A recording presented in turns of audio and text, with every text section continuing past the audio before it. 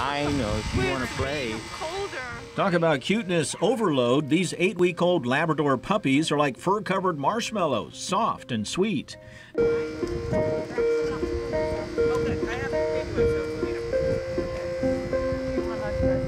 Yes, we dressed them all up. Oh my goodness, is this Eugene? Look at it, they're huge. They're so big.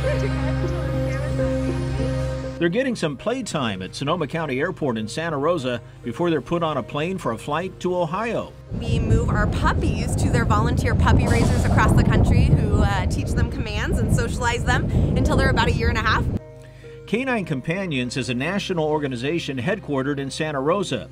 The puppies will be trained to be service animals and donated to those who need them. Open and close doors and drawers, turn on and off lights. Dogs that are matched with veterans with post-traumatic stress disorder will learn anxiety and nightmare interruption. The pandemic shut down the ability to fly the pups on commercial flights. That's when Canine Companions reached out to local private pilots. I have meetings in Ohio and be there for a day or so. I'll be, and anytime I go on a trip, I check in with the dispatcher for Canine, and we take dogs whenever we can.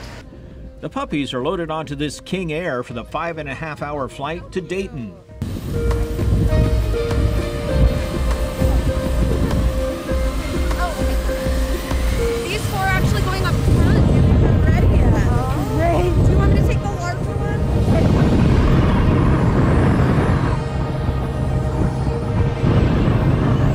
How does it feel just as a pilot to be able to do something like this? It's wonderful.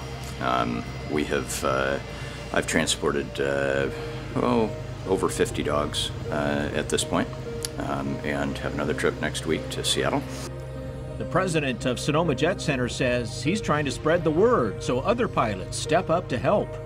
On my second flight, it was to Denver, and there was another pilot standing there, and he said, "What's going on?" And I explained it to him, and he said, "Oh, that sounds great." And he started flying flights, and I think he's done 2 or 3.